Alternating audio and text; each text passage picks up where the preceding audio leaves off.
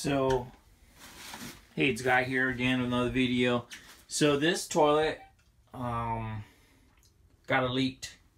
So, and I replaced the, now before you throw it away or hire someone to come do it, take a look at it. And the culprit for my case, it was this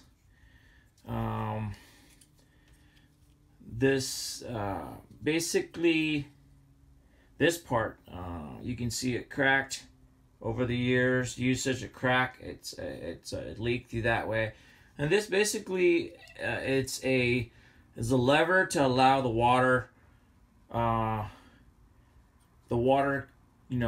through here, the lower end, out to this end, so that you can flush the toilet. So this failed, so I replaced this part, and it's very simple to replace. Essentially have a couple nuts there. You remove, take this out, and I'll have a video to show you how to do it. So yeah, just check out this part. Is probably the more common failure for your leak out of this toilet here. But do check all the hose connection and such, so that make sure those are all connected. Alright guys, check out the video. Cheers. Win-win here.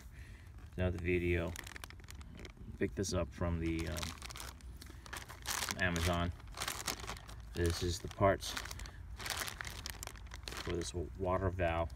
This is where it leaked from the toilet in the RV.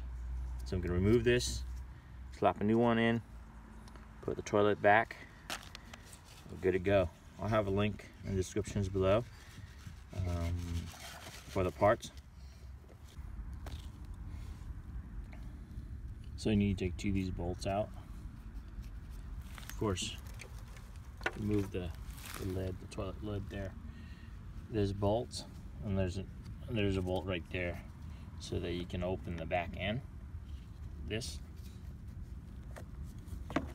back, pull it out. Just pull that out right there. Let's expose this back end here, so that you can easily reinstall it, because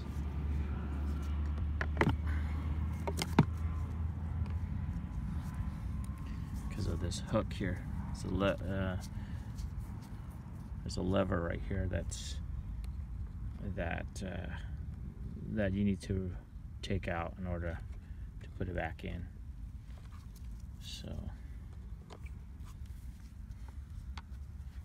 all right, let me get a new one. There's an old one.